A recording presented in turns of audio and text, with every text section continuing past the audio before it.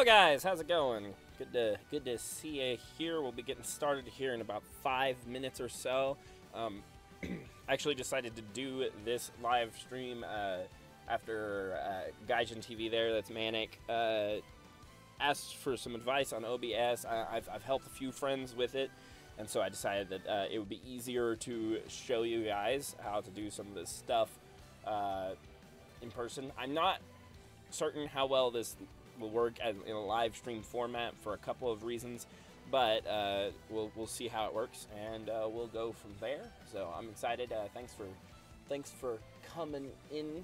If you have any specific questions, let me know at the end. Well, actually, just throw out the question. I'll be looking at the chat off and on, but because of the way I have to have this set up with my dual monitor set up, it may be a little more difficult for me to see exactly what you're saying until I get a chance to look at the chat. So I'm gonna pull it up on my phone as well, the chat, so that I can see the questions more easily. Since I only have the 2 monitors, and I really need I need a third one.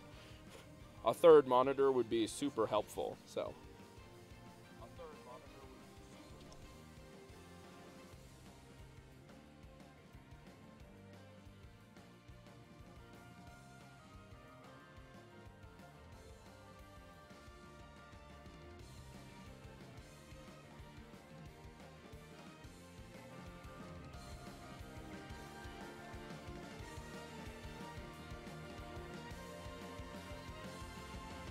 Okay, I'm cranking up the music just a little bit, so we're gonna see what that sounds like.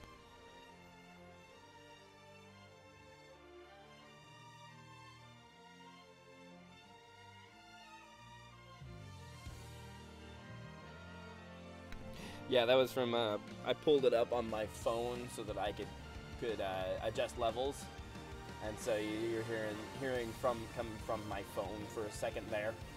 But I've got my phone muted now, so we're good to go. Tori Brown says, "Yay, a stream I won't have to leave for work in the middle of or be stuck for work." All right, hi Tori, welcome to the stream. Yeah, I don't see you on just a ton of streams, so it's cool to see you here. I do see you occasionally, no worries. I know you come to them. I know you support the channel, so I really appreciate that. So we'll be getting started here in just a minute. And then I'll just kind of give an overview after we really get into it. So again, I'm hoping that I can juggle my 2 screens, or rather my 3 screens, pretty well. Welcome to the stream, Silverlands. Happy Wednesday to you as well. Hoping I can juggle my 3 screens decently well, but we'll see. So let's see. Pull that up there. Okay, should be good.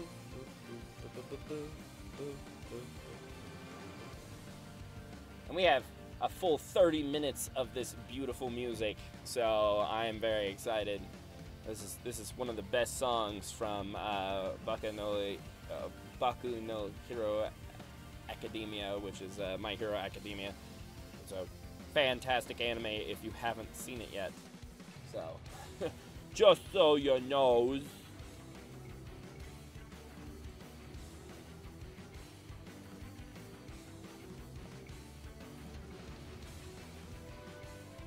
Tori says, normally I have to wait until late at night and watch them later, but such is adulting. Oh, for sure. Silverland says you're using OBS dark mode.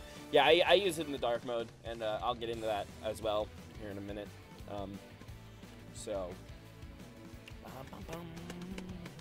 Alright, so we have about 1 minute left, so I'm going to go ahead and drop the overlay. And so we'll be in here. Okay? Hi, everybody. Welcome to the stream. I'm going to tip that down just a hair. So that, there we go. I'm going to lean back a little bit. This is a comfortable live stream. You know, we're just here in the morning, everything. So we're good to go. So if you see me glancing down and to the left, that's me checking the chat. If you see me looking up, that's because my secondary monitor is up there, and that's where I'm keeping. Sorry, that's where I'm keeping the OBS that we're filming, because I can't use my OBS that I'm using to stream this while using OBS. So I have two opened, which I had to go through a complicated thing that I don't remember how to do in order to make it where I can have two at once. You might have to look that up for yourself if you're interested in using two OBSs at the same time. That does use a lot more processing power, though, so it's not really something that I would suggest necessarily. But okay, so we're gonna go ahead and get into it.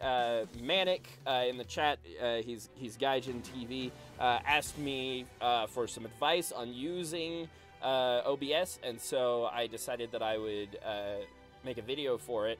And then I decided that that was too much work because I'm a lazy son of a poop. And so I thought, oh, I'll just live stream it, and we'll get some people in here, and anyone who's interested in looking at OBS or listening to some awesome music or just hearing me ramble for a while. Listen to that. Sorry. Just interested in listening to me ramble for a little while. They can. So I'm going to go over a couple of things here, and I may get off into just some regular production stuff as well, and not just fully OBS, but I just wanted to bring it up. Okay, so first things first, if you're going to do OBS and you don't have it, you can find it here at the obsproject.com. OBS stands for Open Broadcaster Software, and you can download it here based on your system. Very, very simple, easy to do, and you know they have some information here on their website. So if you're not seeing what what you're looking for in this tutorial, then you can find it. May be able to find it there, or you will be able to maybe find it on another YouTube tutorial. YouTube tutorials are where it's at, guys. Everything that I have learned to do for my entire channel has been YouTube tutorials, and I'm not even joking. Every bit of editing that I do, every bit of work that I do with Photoshop for my thumbnails, and every bit that I do with OBS and streaming, I learned every single bit of it from tutorial videos online, which is one of the reasons I'm making this, is because that's where I got all my information, so I want to share some of that with you. So, real quick, we'll pull up OBS again. So, assuming you have it downloaded, this is more or less what it'll look like. There is a setting in here for the dark theme, which is what I have it set on. They have different themes. I use dark theme because A, I just think it looks cooler, and B, it's a little easier on the eyes. And if you're editing late at night, it's way nicer to have that. So here you have just all of your general things. So if you want to go to your settings, you can come up here and hit File Settings, or you can hit it down here as well. So this is going to be your language and things like that. One of the good things is there's a lot of information here. It can look really daunting, but luckily, welcome to the stream, Dnetics. One of the nice things is that you can get by without having to mess with a lot of these controls. So it really is pretty easy, and I left pretty much everything here on the general page standard, except for changing the theme to dark, which was a personal preference. Here in the stream, you're going to see, this is your information on actually streaming. So here you can switch this to whatever system you're using, whatever service you're using, Twitch, Mixer, YouTube, you know, whatever it is that you're doing, that's where you do that. And then you're gonna pick your server here, which is really easy for YouTube because obviously there's only the one. And then this here is your stream key. And the stream key is something, it's personal to your stream, so you don't let anyone else see it. And I'm trying to remember if I have, I can show you where to find that stream key without actually showing you my stream key. So we're gonna run over to that really quickly. I'm gonna go into live streaming. Okay, so whenever you're live streaming, it's going to be live streamception for a minute here. You're going to find your key, oh, right here. So this is where your stream key is, right here on YouTube. And on Twitch, it's going to be somewhere else, obviously. I'm not 100% sure where you find it, but that's where you find it there. So just so that you know that, I'll pull that off there in case there's any sensitive information there that I don't realize I'm showing everyone. I don't think that I'm showing you anything that I don't want nobody to see, but I could be. The streamception just continues on. It's gonna keep going. Great. Oh, that's delightful. It's gonna keep getting smaller and smaller. Oh yes, this is awesome. Let's see. Raytheon Hudson says, "Hi Nathan Cakes, I couldn't resist. I just woke up and thought of your Doki Doki LP and saw you were live. I'll watch the rest later. Dropped a like, and I'm happy you're sharing your skills." Oh, thank you, sir. I appreciate you stopping in. That's very, very kind of you. Yeah. So anyway, I'm gonna get off of this particular screen so that we'll stop the inception, even though it's very enjoyable. So this is where you're gonna put that key. So that's like the basis of your streaming. That ties this streaming button over here to your stream. Now, the dangerous thing about that, the thing you have to remember, is that means that button will make you start streaming on that site immediately when you press that button, with no warning, with nothing else happening. Now, I believe there is a setting here in general to show confirmation dialog when starting streams and when stopping streams, and you might want that. Just in case you're afraid of that happening. I did have, it was before my very first charity live stream, and if you look at my live stream playlist on my channel, you'll find it. It's called Nathan Blake's Accidental Live Stream, and I was practicing with the other 3 or 4 people who were going to be on the live stream with me. We were making sure that we were able to communicate well, that we had all the textures and stuff like that. Gary's mod can be really, we were doing prop hunt. Gary's mod can be really, really problematic. So we were basically doing a dry run the day before, and I went over to record it because I thought, oh, I'll grab some highlights from this maybe, and you never know. And I actually bumped the streaming button. I didn't even have YouTube open, but we started streaming in that moment. And so we played for 45 minutes before somebody else in the stream realized that we were streaming, and I shut it down and thanked everybody just like it was a normal live stream. I was like, thanks for being here for this impromptu accidental live stream, guys. I don't know. Sorry about that. So anyway, that's just a small warning. If you press the streaming button and your stream key is in here for your site, whether it's Twitch or YouTube, whatever, it will start streaming immediately, even if you don't have a web browser open, which may seem intuitive to you and may seem completely normal. To me, like I didn't make that connection right away, that it would start streaming even if I didn't even have a browser or a stream set up. So just know that.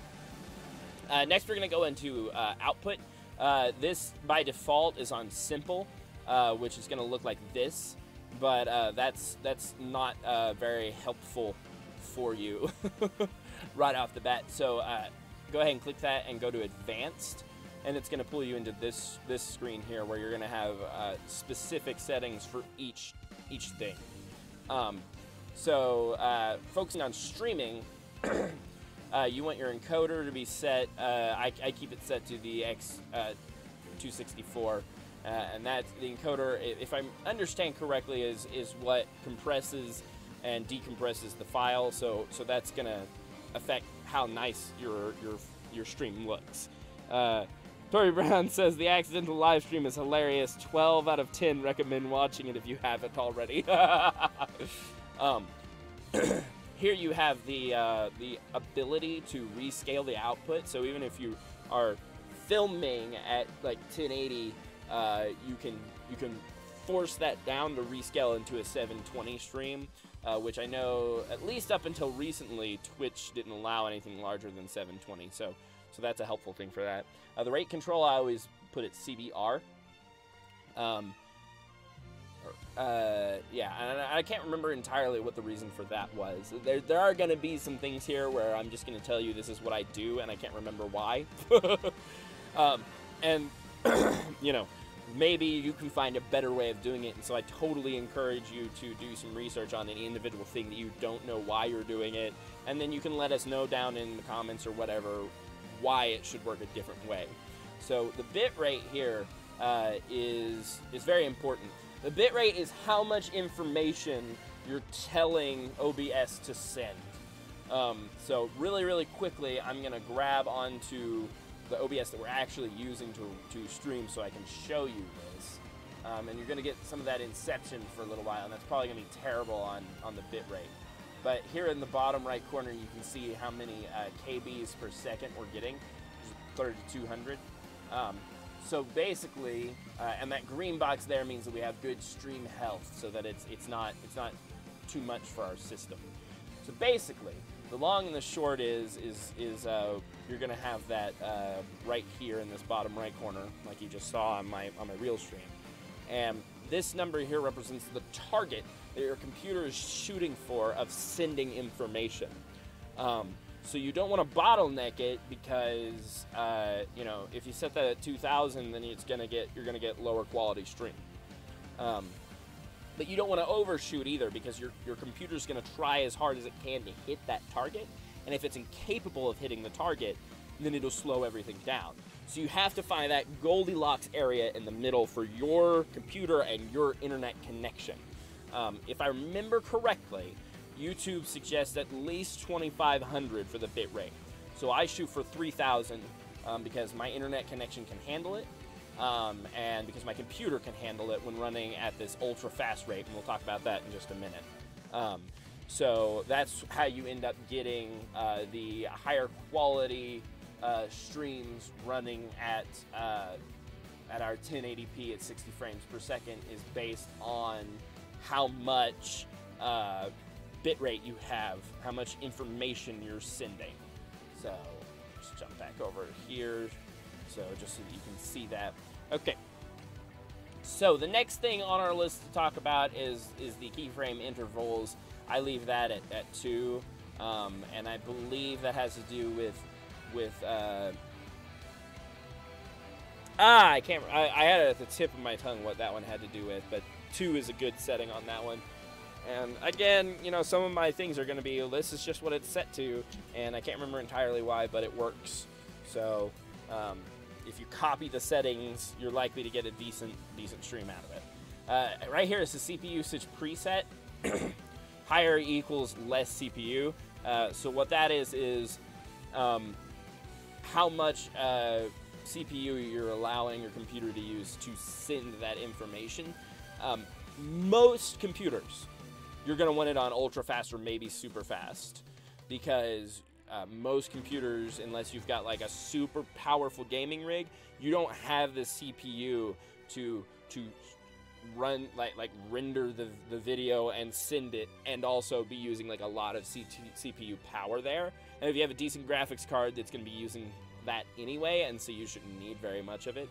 I keep it on ultra fast just because I was having issues on other stream amounts, other CPU usage presets, and it works perfectly fine for me, and I'm perfectly happy with my results. So there's that. If you want to talk a little bit about recording real quick instead of streaming, in case you're more of a Let's Player instead of a streamer, which I am, we can come over here to recording. Right here in the recording path is where you can set where your videos go whenever you save them. So that's very helpful. So you can make a custom file somewhere and tell it to save your videos there. Otherwise, it'll go straight into the normal videos file for your PC. I always record my videos in MP4 because it's one of the more versatile types of files that allows you to be able to use in pretty much any type of file format. Now this does give you a warning that they're unrecoverable, the file cannot be finalized, blah blah blah, but I've never even been able to, like, if my computer shuts down halfway through recording, I don't think it really matters if it's an MP4 or not. I pretty much lose it, so it doesn't really matter. So then here, the encoder on this one, I go ahead and use the NVENC H264 because H264 is one of the best files to use for videos uploaded to YouTube. So whenever you want to think about using H264 whenever you actually encode your video, whenever you export it as well. Whatever exporting software you use, I use Adobe. Because the H264 is like the standard that YouTube uses. So I may have an Adobe tutorial on good exporting practices later. We'll get to that at a later date. Here you can rescale the output for your recorded videos the same way you could with the stream. So if you wanted it to export into 1920 by 1080, even though it was a smaller video, you could force it to scale up to that. It'll look terrible, but it'll fill the same space for you there. We use CBR for the rate control again. Here the bitrate can be much higher, as long as you have a decent computer, because it's not about sending that information somewhere else, so it's not bottlenecked by your internet connection or as much by your computer's speed. So therefore, you can go much higher and get much higher quality out of it. So if you shoot for a high target, you're not going to necessarily get worse video out of it, even if your computer can't quite hit that target. So I shoot it at 40,000 because my computer is pretty powerful, it's reasonable. You may have to play with that number a little bit when you're recording, just because otherwise you may have some issues with the speed that your video goes, because again, if you slow your computer down by having it shoot for too high of a mark, then you will get laggy videos anyway. Pretty much all of these things, if I remember correctly, I left pretty standard aside from that. Okay, so moving on, here you can actually record audio into different tracks. And I haven't played with that any yet. It seems like a really cool idea, but I already, I'll talk about it a little bit more in a little bit, but I already record my audio separately from everything anyway, so it doesn't really matter as much for me. So here's your main audio settings here. One of the things you want to make sure is that your sample rate is set specifically to what your microphone does. So as you can see here, I have the mic and auxiliary audio device set to my Yeti stereo microphone, and I'll just pull that up for you in my recording devices so that you can see that. Let's see, just pull that up there. Okay, so there's my Yeti there, and when you go to properties in here and go to advanced, you want this set to whatever the highest quality is, which we want it set to that. So broke it. Okay, there we go. It fixed itself. I think it fixed itself. You guys tell me if you lost my audio. But you want this set to the highest hertz you can have it. So most are going to hit at 4,800 hertz. That's very common. So you set that to 4,800 hertz, and that just is the amount of information in your audio stream, therefore how high quality it is. So you want this number here set to the same. So we just set that to 48,000 hertz. So we're setting this one to 48 hertz as well. Leave to stereo. Your desktop audio device is what device your sound is being sent to that you're able to hear it from. So I have my headphones plugged in, which are separate from like a normal audio jack or even the normal like audio port on my desktop. So I have to actually set it to listen to the headphones right here and use that same sound so that I know I'm getting the same sound on my recordings or my streams that my headphones are getting. There's a lot of different things you can do with that. That means that you could set it up if you wanted to only hear part of your music or hear your music and not something else, or something like that by setting your default or your desktop audio device to a different audio device than what you're using to listen to, which could be helpful. For instance, if your voice, for instance, is going to be coming through on a different channel, it can be really, really distracting to hear your own voice in your head. So if you can switch that to something that has all the sound but your voice, however you want to do that, then that can be very helpful, which I've done in the past. All of these other things, these are just for individual devices and stuff, being able to set hotkeys for push to mute and stuff like that, and push to talk. So I don't use any of those. I don't use any hotkeys because in my experience, the hotkeys have caused more issues than solved. DNetix there in the chat, Earthly Gaming, you'll see him. He actually just had a problem where he couldn't figure out why his videos were only recording for a few minutes sometimes and then stopping. And I couldn't help him with that issue. I never had that problem. I was like, are you sure that you have enough space in your hard drive? Like, what's going on? And I couldn't help him with it. And then he discovered he had hotkeyed one of the start recording button to something that he was using in game. So let's just say, for instance, this isn't necessarily what happened to him, but if he had hotkeyed start recording to R, because that, you know, this record, so that makes sense, but then you use R in game, then when you bump R in game, you're going to have a problem. And sometimes, you know, you could do a combination like Control R or Alt R or something like that, but there's always that chance you're going to accidentally bump that and you're going to ruin a recording. So the way I do it is a little different. Again, I'll get into exactly how I record my videos here in just a minute.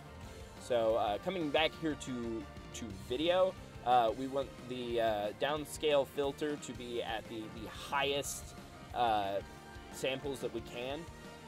What that does is that's based on, that's how much information is going into the picture, so that when it stretches, like let's say someone's watching on TV or a very large computer monitor, you still get a more high quality picture, because when you stretch that out, obviously you lose quality.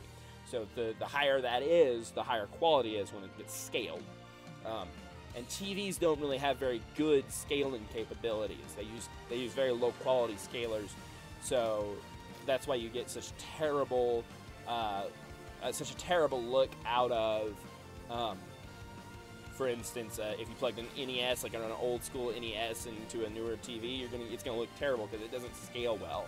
So you want that to look as good as it can, because actually a good percentage of people nowadays watch YouTube on their televisions. Obviously, the screen resolution here is pretty self-explanatory, and you just want that at you know, whatever your computer is capable of running, and B, whatever you want it to be at, and then you can force it, you can scale it to a different resolution. So if you want to do that there. Then this is the FPS. This is how many frames per second you're getting. Most cameras film at 30 frames per second. A lot of games nowadays are at 60 frames per second. And movies and things like that are usually shot between 30 and 24 frames per second. So that's how you get a cinematic look. I run mine at 60 frames per second just because whenever I'm running a recorded video, I use my my DSLR, and my DSLR is a 4K camera. So if I run it at 1080, but at 1920 by 1080, it gets 60 frames per second. So that's why I have such a smooth look on my camera.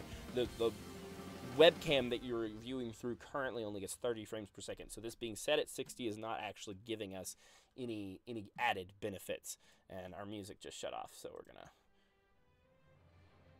go ahead and go back and make sure that start that one back up again, because man, I love that song. I love this music. It's good background music too, because it's just orchestral. Okay, so that's about all there is here. There are some advanced settings here, and most of those I have left completely default. So there's not really a need to change all those, but there are definitely ways here for this stream delay. That might be an important thing for you. If you are having trouble with your stream being the right, like your video matching up, use the stream delay in order to affect that. So you can delay your video so that it matches up with your reactions to it on the stream. But if you have a something like an Elgato HD60, it should do the delay for you, and you shouldn't have to worry about it. It should be automatic. But that's where you find that setting.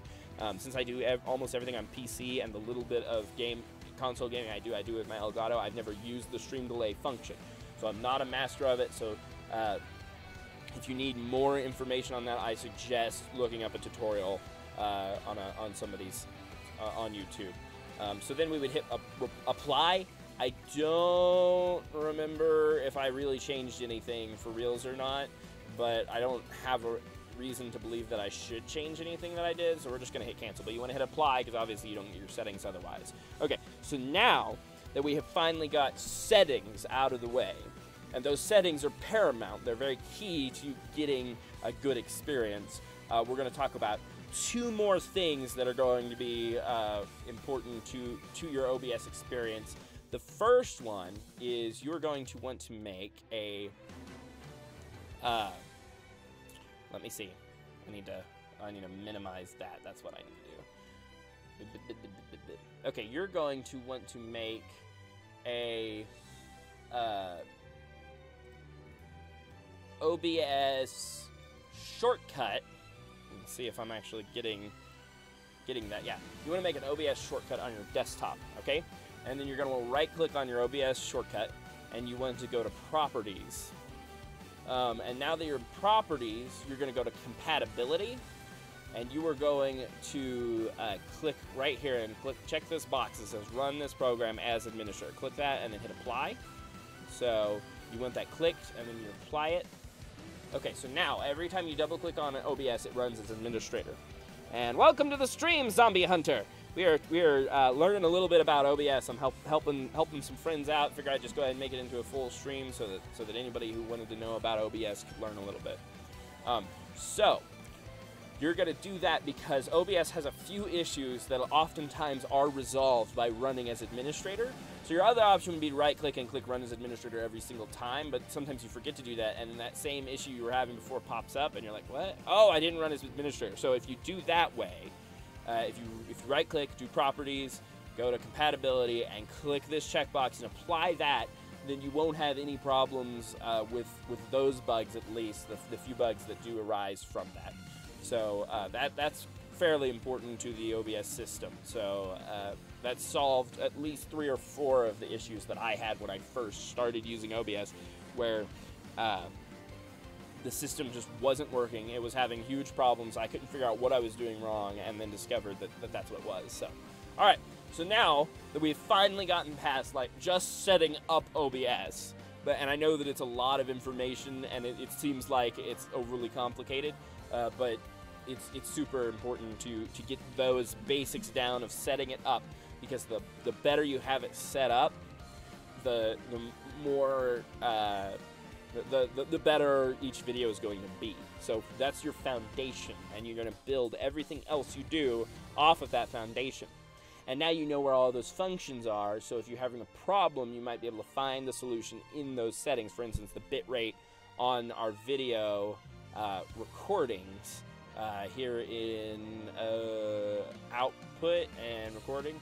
This bitrate here could be affecting the quality of your video. So if your video is moving too slow, you can reduce that number, and that it might make your videos less laggy. So consider that.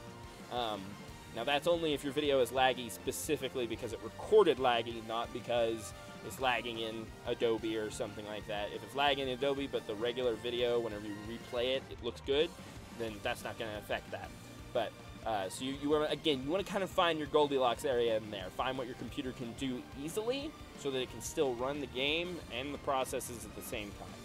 So moving on from that, now we're going to talk about scenes and sources. So I've made a new scene here, scene 3. I have all these other scenes that have all this other information in there. So we're gonna go through a couple of things really quick, and then we shouldn't have to. I just panicked for a second because I looked up at my other OBS and it says that I'm not streaming, and I was like, have I been talking to a camera for no reason for 30 minutes now? Anyway, now we're going to talk about scenes. So creating a scene is easy. You just click here and you create a scene. A scene is just a different set of sources. So this one is kind of more or less the set of sources that I use for recording videos, and this one is more or less the ones that I use for streaming. And then this is a new one that I've created specifically for the purposes of this. So we're going to talk about a couple of these. We don't have to talk about all of them. A lot of them are pretty self-explanatory, pretty easy to deal with. So I'm pretty sure that you guys can figure it out. I'm not worried about that.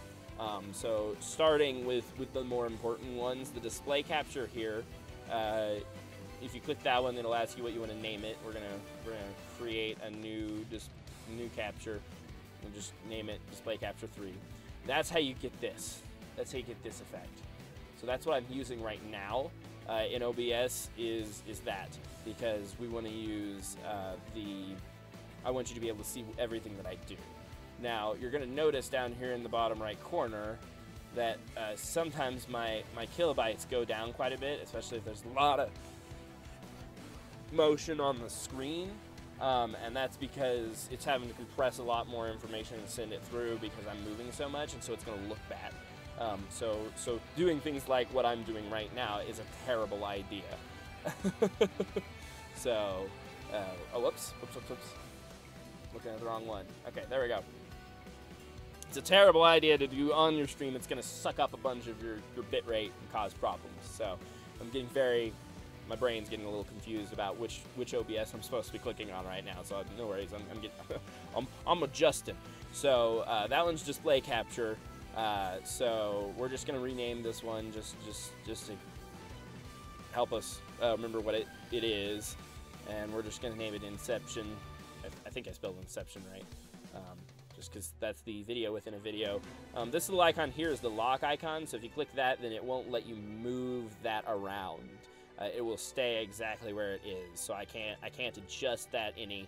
If I unclick it, I can do all kinds of movement with it. So that's very helpful if you keep accidentally moving things around on your screen.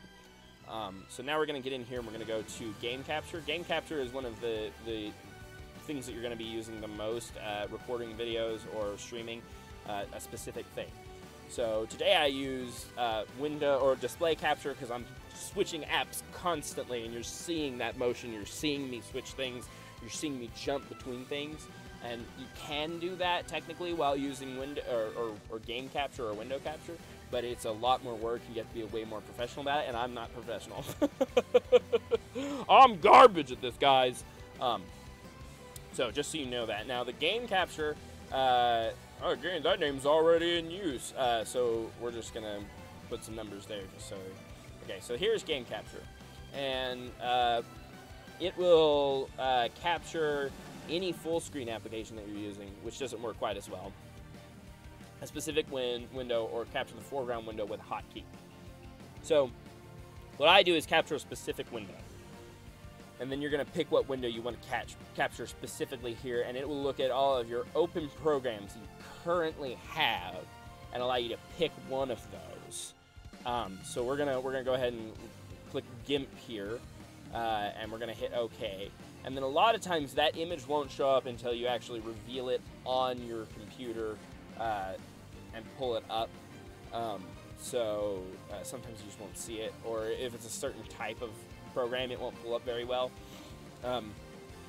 For instance, so you can see more or less what we're doing. What do we got going on here? Game capture. Oh, whoops.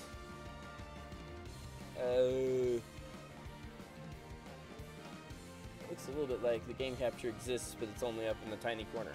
So if you've got an issue where you can't figure out where your game capture is or whatever, and you accidentally pulled the file away, you can right-click on it and you can go to Transform, and you can click to Fit to Screen, and it'll open it up the way it's supposed to be. It'll fill all the corners with it. Now, if you do that and the picture's a little smaller, it's a different resolution, it might stretch it and skew it. But I'm pretty sure on just Fit, it'll just pull it out until part of it at least is touching the edge. If you do the actual stretch to fit one, then that will change the resolution. It'll actually, like, the stretch to screen, that'll actually cause like stretching, make things look stumpy or thin, based on what you're doing. So I'm gonna go ahead and find a program that we are gonna look at, so that you can see me clicking on or pulling up a game or something. I really want to make sure that there's no music coming from. I'm pulling up Cuphead, and I really want to avoid. We're gonna reduce our desktop audio for a second because there's nothing I hate more than one song playing at once. So you're gonna lose the sound on the music here for a second, but believe me, it's worth it here for a second. So let me just skip through here, go to Options, Audio, and just turn the master volume in-game down so we don't have to worry about that. Okay, so that should be good. All right. So you can even see down there that I have the Cuphead icon pulled up. Let's see. Epically Sam says, can you stream to Facebook and YouTube at one time using OBS? I don't know that you can for sure, unfortunately. There might be a way. I'm not aware of it offhand, so I would actually refer to someone else who's a little more knowledgeable about streaming to multiple sources at once. I've never streamed to more than one source at once, so... okay, so now that we've got this game capture and we've got Cuphead pulled up, what you're going to see here is we're going to go ahead and go to properties on that and change the window to Cuphead, Cuphead.exe, and then we want to match the title, otherwise find window of same executable is what we want that setting on. So that'll find whatever's the closest thing to Cuphead that's pulled up on your computer. You can already see here that Cuphead is clearly pulled up, that it's responding to our controller prompts, and that's just right in there. Sometimes, as I was mentioning before, that image will not pull up immediately, and if that happens, just go ahead and click on whatever game it is that you're looking at, and a lot of times that will pull up the image for you. So Epically Sam says, I use Elgato, that's why. The Elgato software. Yeah, the Elgato software can do a couple things that OBS can't, but OBS can do so many more things than the Elgato game capture software that it is just kind of the go-to in general. It allows you to do so many more things. For instance, if you had more than one Elgato hooked up, you would be able to run both of them on the same OBS. So if you wanted an Elgato hooked up for your gaming and an Elgato hooked up to like run a DSLR, you'd be able to put that up there. There's not a good way to do that with the Elgato game capture software that I've discovered.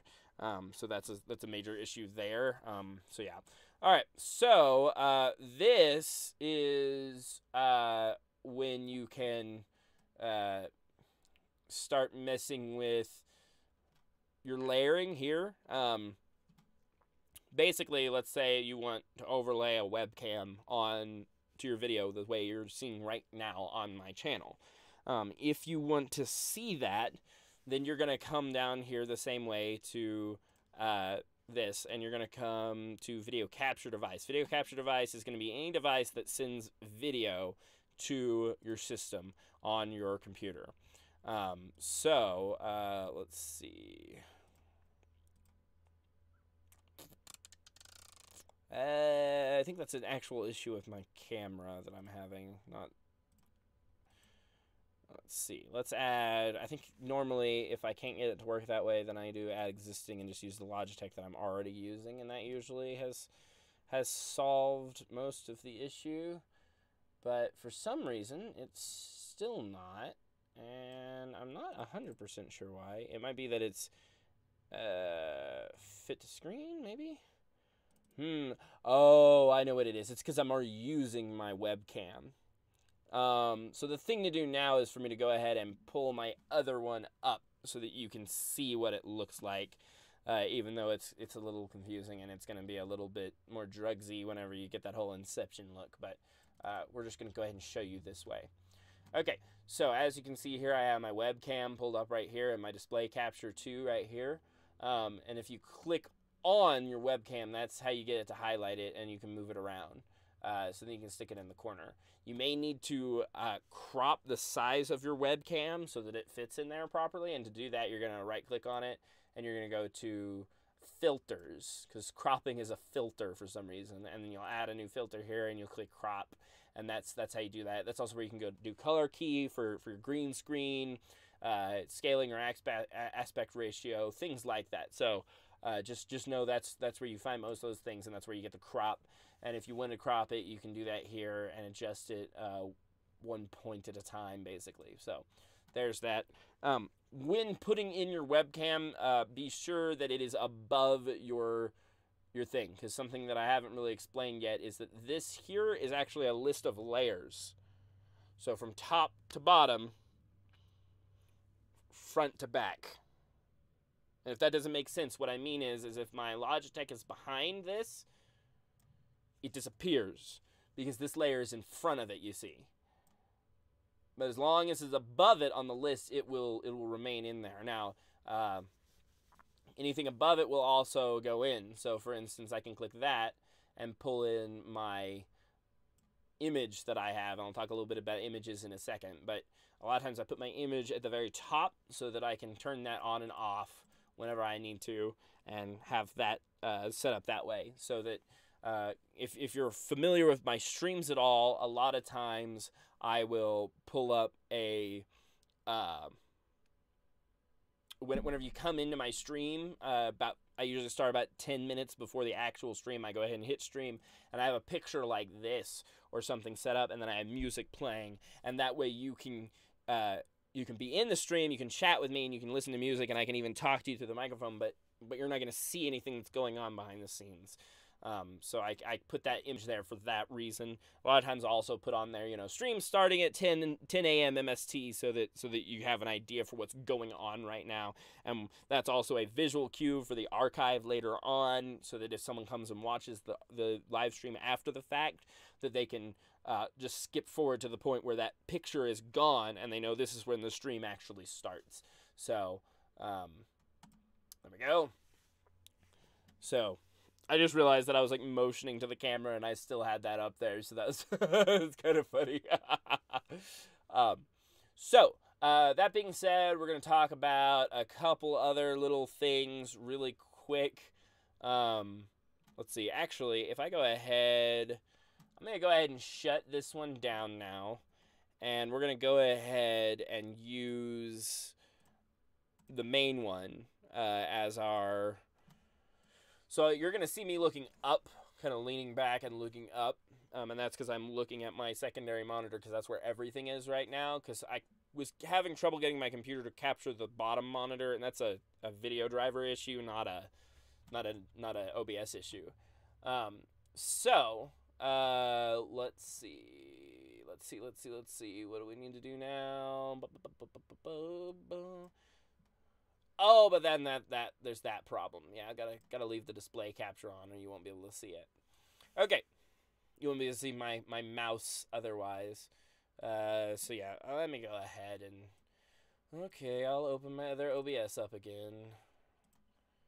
Fine. Launch anyway. Okay, this is my other OBS. I'll put it there. Okay, and then we're going to go ahead and come back to scene 3 and shut off the display capture. Okay, so now we're going to get in the nitty-gritty of a couple of finer details about this, but I'm going to try to be clear and concise and quick about it, because I don't want to stream for forever. I don't want to take up more time than I need to of your life. Really, I meant for this to be about 30 minutes long, but anyway, at any rate... what you can do is, I'll go ahead and explain just one or two more quick things to you. Like I said, video capture device is going to be anything that is sending video in your PC. So that's going to be a camera. That's going to be your Elgato.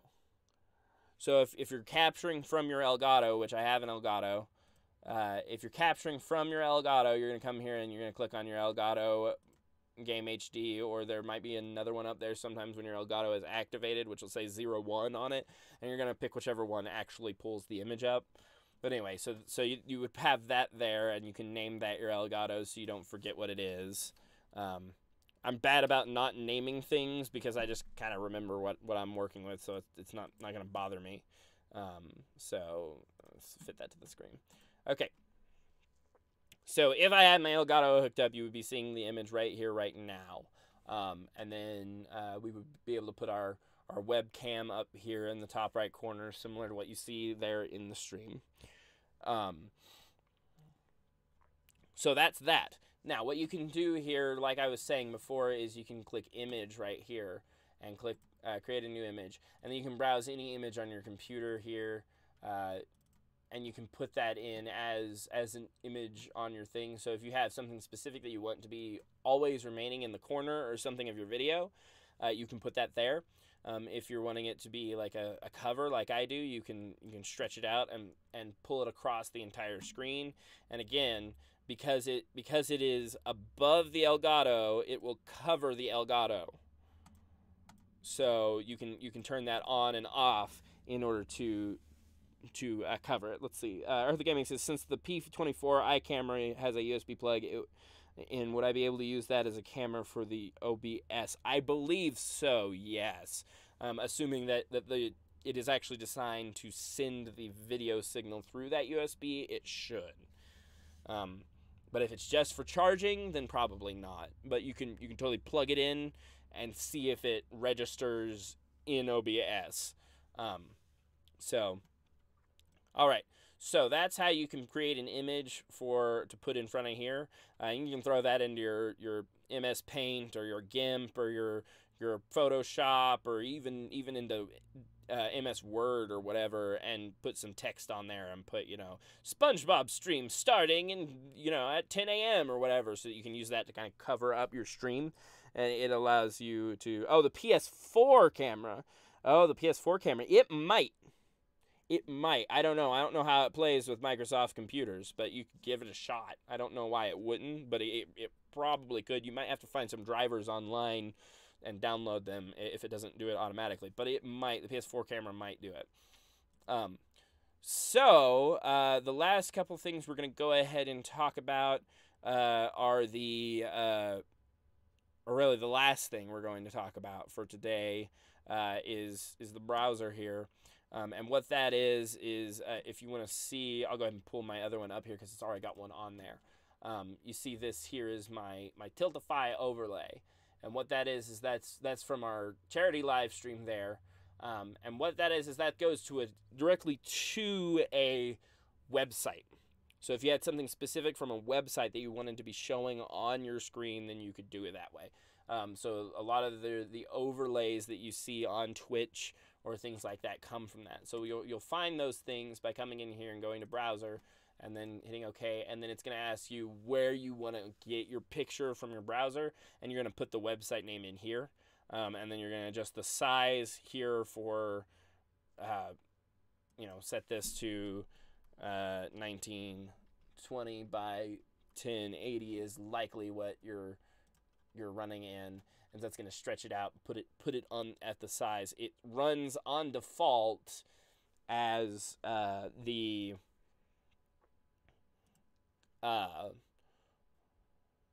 by default it runs the OBS website, but that's just so that you know that it's there. So this isn't me using a screen capture or anything. This is the actual website as it is at this moment.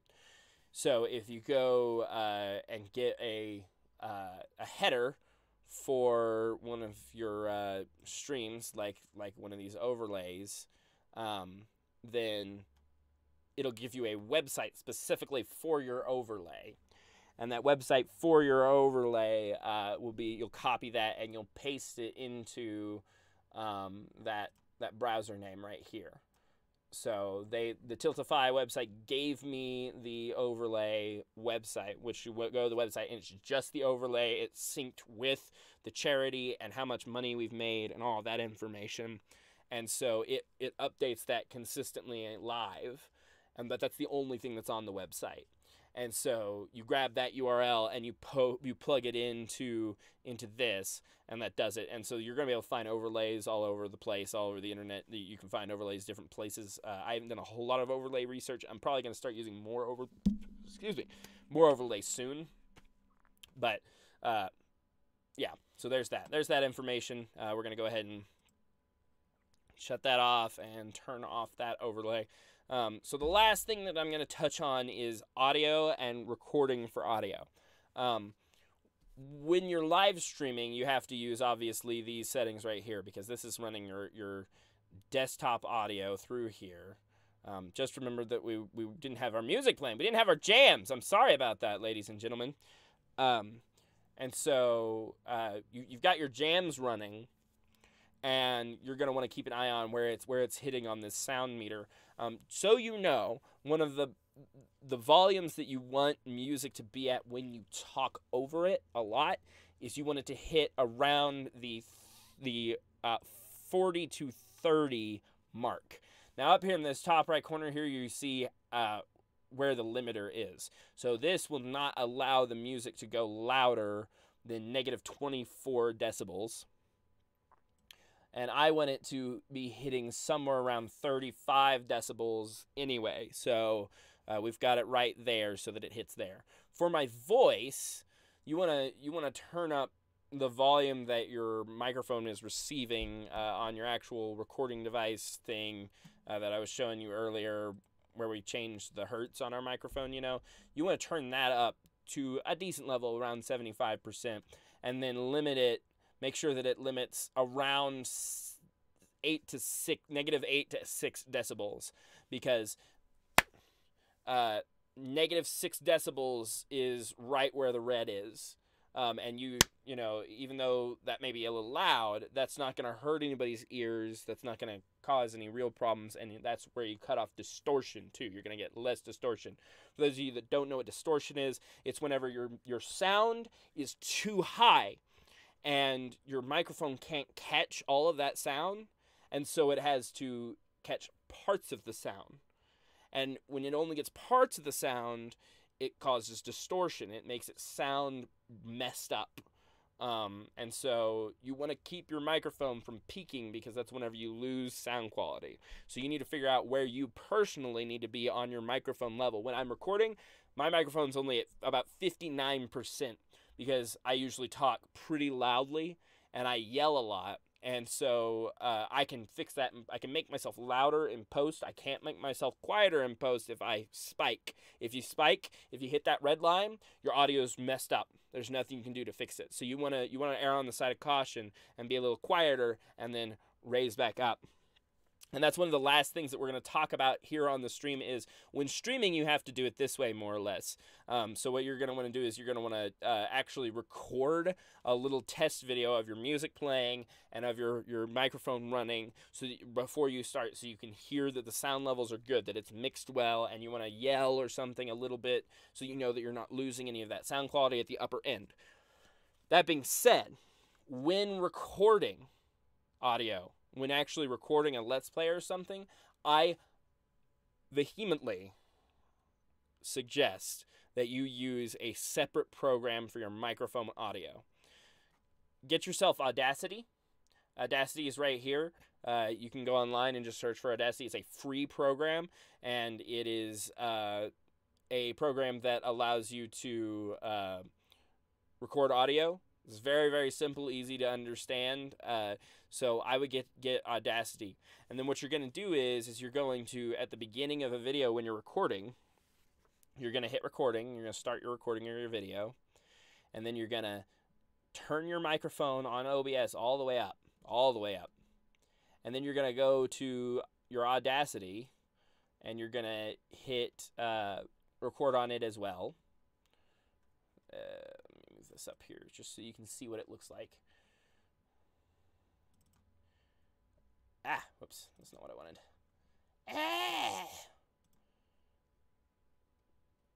There we go. You're going to hit a record on your Audacity as well. And then what you're going to do is, with the sound all the way up on your OBS and the sound recording on your Audacity with OBS in recording, because you obviously want to be recording your video, right? Because you want to accidentally play an entire game without actually recording. So you're recording here, your microphone volume's all the way up, Audacity's opened, and it's recording. And then what you're going to do, I'll go ahead and pull them both up at the same time so you can get a feel for this. We'll just go ahead and simulate this. Let's pretend that we've got a game recording here. We're going to turn this all the way up, and then what we're going to do is we're going to clap really loud clap. And then we're going to turn the volume back down on OBS all the way to 0. So now this spike, we'll go ahead and stop those recordings now. This spike here, you're going to be able to see that like night and day on Audacity. And you're going to be able to see that spike on your microphone audio for OBS is going to be one of the only loud points on the entire video. So those are two moments that you can match up perfectly. And then you know for certain that your audio from your voice and the audio from your game are perfectly aligned, and then you edit from there. What that allows you to do is use Audacity to do things like reduce background noise. You're going to be able to compress your sound files so that everything sounds consistent, the same volume. It's going to allow you to record at a quieter volume and then raise that volume later on, because recording quiet and then amplifying it gives you better quality than recording loud. Because if you spike, like I was saying, if you spike while you're recording audio, you've ruined the audio and there's no way you can fix it. If you're too quiet while recording the audio, you can raise that volume up. And then there's also just one little quick bit of information. These effects here in Audacity, the best thing you can do for a video to make it have high quality audio is record your voice separately, and then come in here into effects and you click noise reduction. After clicking on the track that you want, we're going to highlight this area here. We're going to hit effects, and we're going to do noise reduction. And now I keep these set to about 10 decibels, 6.5 sensitivity, and 4 frequency smoothing bands.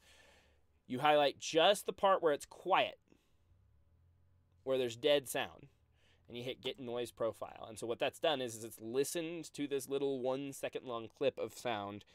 And Warn the World says thanks for this video. No problem. Yeah, you're gonna highlight this area, this 1 second area, and hit get sound profile. And what that has done is it has listened to that 1 second, and it said everything that's in this 1 second period of time, I want to reduce things that sound like this. So you want it to be whenever you're not talking. You want it to be whenever it's dead silent.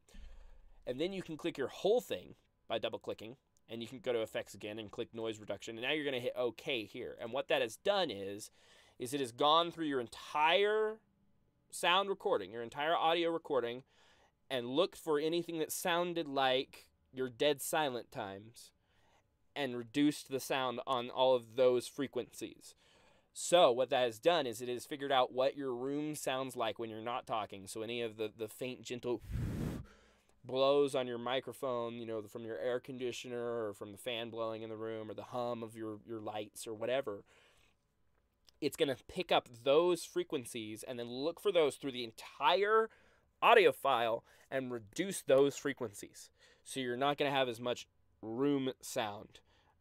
So that is, let's see. So that is what you're looking to do, is make your videos sound as crisp as possible by doing that.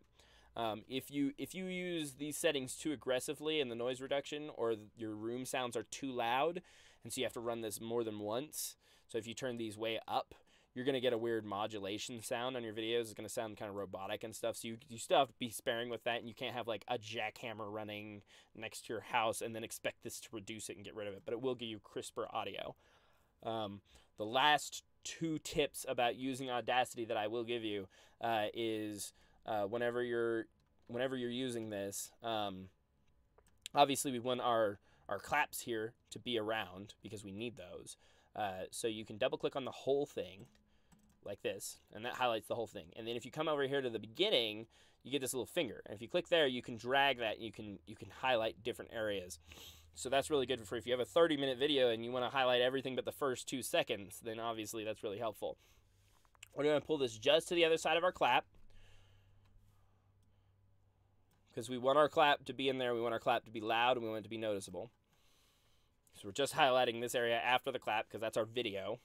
And we're going to click effects, and then we're going to do compressor. Now, I have my settings on my compressor really, really aggressive, and there's probably better ways to do it. But if you have it set up more or less like this, with the threshold very low and the noise floor very high and the ratio extremely high, like maxed out, the attack time, the release time pretty low, then what's going to happen is it's going to raise all of the audio for what you've grabbed to a similar level. See, it's kind of leveled those out. And then you can hit effects again, and you can click normalize, and then remember we talked about -6 decibels being as loud as you want anything to be so it doesn't spike. You want to set normalize maximum amplitude to -6 decibels, and you click OK. And now you see that. You can see how all of that audio is a pretty similar level. If we go back, that's what it used to look like. See how this one's way bigger and these ones are really tiny? Well, if you well, yeah. So if you use compress and then normalize like that, then you're going to end up with consistent audio throughout the video. After you've compressed, after you've normalized the audio, then come into these little dead zones. Now, you aren't going to noise reduce before and after. I was just showing you how to noise reduce before. But whenever you do that compression, sometimes that'll make the noise room louder too. So you want to start with the compression, then normalize, and then grab in one of these 1 second areas of silence and do your noise reduction, get profile, then click your whole area again, and just drag over it. Noise reduction. Have your settings set here for something pretty moderate, because if you go too strong, you're going to get weird modulation sounds. You click that. All right, what we have here is one set of audio that has a consistent volume within a 3 decibel range that should have very little noise in the room noise. And you can independently raise and lower the volume of this from your game audio so that you know that your game audio will always sound good comparatively to your voice. So you don't have to worry about, oh no, is my game audio too loud? Because you can always reduce your game audio or raise your voice audio, and vice versa.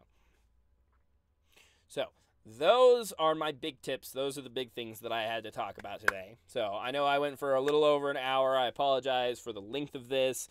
I know that you know, you're not necessarily overly interested in every single bit of this, but hopefully that's given you some information, some tools that you can use in your own streams, in your own recordings, and things like that. I cannot stress the importance of using audio separate from your game audio enough. Recording your audio separately is just super important to getting crisp, good, great sounding audio. So I always suggest that. And then even if you decide to start using like a higher dollar camera and you're going to have that as a separate video and edit that in post, you still use the exact same format. Now you're going to be syncing your audio from your voice, audio from your game, and the audio from your camera all at the same time. And you do it the same way by filming with your camera, turning the audio on, the microphone audio on your OBS here, starting your recording on your Audacity, clapping really loud so you get that huge spike. Make sure you then turn down the audio on your OBS, because you're going to have trouble with audio otherwise, because you're going to have an echo, and there are ways to work around that, but I'm not going to talk about that today because I've already been going for too long. So that's one of the #1 things, is make sure you hit record. Make sure you have the audio on for the clap on your OBS, and then turn it back down so that you have that single point to match up with your spike over here and the spike on your camera if you're using a higher dollar camera instead of a webcam. So that's all I've got to say. Let's see. Oh, okay, let's see. We had a specific question. Gaijin TV says, just quick, can you crop your cam and add borders? You can. Okay, so for cropping your camera, you're going to come, let's go ahead and maximize that. For cropping your camera, actually, you know what, we're going to pull up my other one up here so you can see. We're going to double click on our Logitech, oh, sorry, not double click. We're going to right click on your Logitech and do filters. And the filter here is the crop. You're going to click plus, and you click crop pad. And that's going to put one on there, which obviously we already have one. And you click on that, and now we can crop our image as much as we want. See, I'm uncropping right now. We're reducing that number, and our video is actually growing because my webcam's a pretty wide angle. So see, if I leave it that way, now we've got this huge area over here on both sides of me. So obviously there's that. Now, as far as borders, you can find borders if you already have a border made up that you like. All you have to do for that is the same thing that we did with this SpongeBob picture, or with this picture here. We're gonna really quickly, because I already have GIMP opened up, so it's not gonna be a problem for me to do this. I'll just show you what we can do in a really, really quick way. We're going to right click here, we're going to do layers, transparency. Okay, add alpha channel is already on there. So this is obviously not going to be a perfect way of doing this, because we're just doing it really, really quickly to show you, and this is obviously not an OBS or a GIMP tutorial. But just so you know, you're going to make your image that you want to use as your frame, and now I'm going to do export as, and we're going to export it as a PNG, dot PNG, sorry, and hit export, and then it's going to ask you how you want to save it. You want to just uncheck the save background color, export. Okay, so now we've got that. I think it saved that to documents. I'm always really bad about not looking to where I actually sent my images. Yeah, documents. So we're going to close that, discard the changes. Okay, now we can come here, we can go to images, browse, and then we can go to our documents, and then we get the OBS tutorial PNG file, and reveal it. I want to make sure that it fits the screen first, so that it's smaller. Okay, what you can't tell right now is that this area in the middle is blank. So whatever's behind that, we'll pull up another image so that you can see. Whatever's behind that, you're going to be able to see through, because we saved it as a PNG file.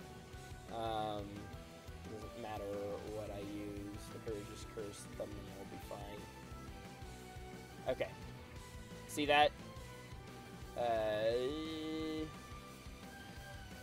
Image 2, there we go. See, that's a frame now. DNetics says, hey, thanks for the stream, but I have to go. See you later. Yeah, have a good one. So see, that's a frame now. I know it's a little confusing because I made it a frame and made it look like what we're already looking at. But you should see it on my screen because I've got a third one. But anyway, you can make whatever image you want as long as you cut an image out of it and save it as a PNG and make sure that it has transparency.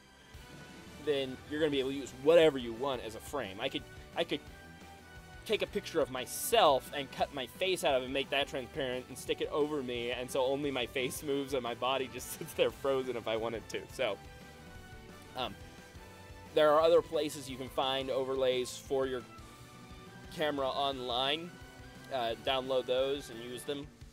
Those will already be PNGs, and so they'll work just fine. Or you might find that they are the browser overlays, like the one, like the Tiltify overlay that we were looking at, like this one here. If they're a browser overlay, then you're going to use that same browser system that we talked about earlier and put the website in there. If it's a live overlay, it's a live overlay instead of just a static image that you just want to stick around your picture to frame it. If it's a live overlay, like this one, like our Tiltify one here that showed how much money we raised during our charity live stream, then you're going to put it in a browser overlay, not in a image. But for now, if you're just wanting to put a blue border around your thing or whatever, that's how you do it. You just create the image, make it transparent where you want it to be transparent, create image, load the image in wherever you've saved it, click OK, and now it's here, and you can put it wherever you need it, make it look good, make it look real good. And now you've just framed it, everybody's happy, looks like you're recording Courage the Coward's a Dog. So any other specific questions about something specific? Because otherwise, I guess we're pretty much finished up for the day, because I don't think I have anything else really specific that we needed to talk about. I'm going to go ahead and reset my camera here to be a little bit more the right size. So, all right, so if there's no other questions, then I guess we're all finished for now. I want to thank you all so much for coming by, for watching, for being patient, sitting through such a long stream that really was just a bunch of information. But I really think we touched on almost everything that you need. So hopefully that's enough information for you guys in TV and for Dnetics and for anybody else who watches this video. I want to thank you all so much for being here, going on this fun tutorial adventure with me. It was actually quite a bit of fun. I might do more tutorial videos, talk about a little bit more of my stuff later on as well. But for now, thank you, and as always, we'll see you in the next one. And for now, this is Nathan Blake signing off for Nathan Blake Games Tutorials. Sayonara! It's a perfect place in the song to stop. I'm just going to jam out for a second.